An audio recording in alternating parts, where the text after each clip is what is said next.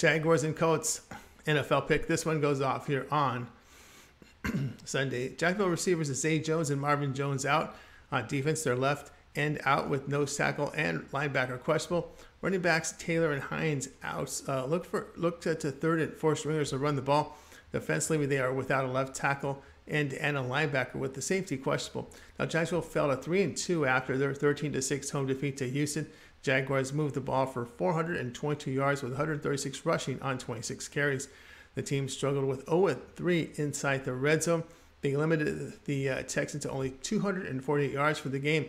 Trevor Lawrence just 53% completions, 2 picks, and 6.1 yards per attempt. Drive stalled with 6 of 14 on third down.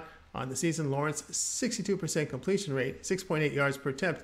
Indianapolis improved to 2-1 after their 12-9 road overtime win at Denver. Colts moved the football for only 306 yards, rushing for 106 on 26 carries. On defense, they allowed 250 passing yards on 39 attempts. Matt Ryan, 63% completions in the win with 2 picks and 6.1 yards per attempt. On the year, he's completing 65% of his passes, 7.1 yards per attempt. They converted only 4 of 16 on third down, but the defense held the Broncos to 2 of 15 on third down. Jaguars running backs healthy, and that is the key to this one.